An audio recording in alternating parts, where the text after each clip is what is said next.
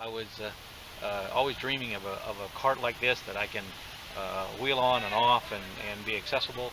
And I've looked on the internet, I've tried to find things, and in European countries there's items like this or similar to this, but in the US I just couldn't find anything. So last year I saw the quadricycle down here, which is a pedal bike for 2 people or 4 people, and I talked to Elon Mast about it from Quadricycle, and gave him my dreams and my ideas of what I would like to see, and they came up with this design, and I really like it. It's been working great for here in Florida. It's level country, and it just goes anywhere. So both back wheels are powered, and I love it. It's just a great thing to do.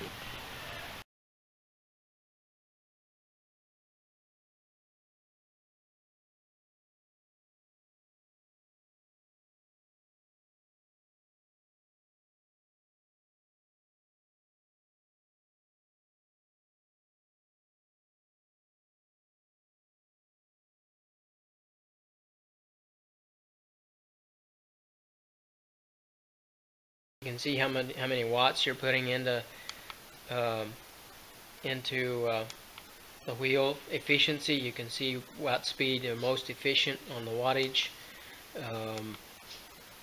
There you get your miles per hour. You can go with RPMs if you'd rather do that.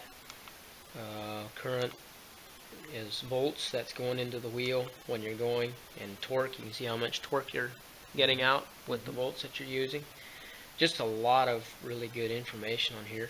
Up here you can control top end speed. It'll travel up to 24 miles an hour. Really? But you can set that so that the top end speed is maybe only 10 miles an hour.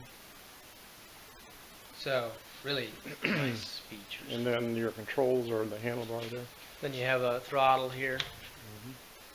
Then you have a reverse over here. Make it go in reverse. And the brake. Hydraulic disc brakes. So everything's hand controlled then? Everything's hand controlled. And you can just sit there in a wheelchair and take off. And you put the ramp down in the back. Okay. You got turn signals on it? No, we don't. Don't have. In Florida, it'd be good if you could. It would be nice. Because they'll be taking them to the restaurant. We talked about it. It'll make them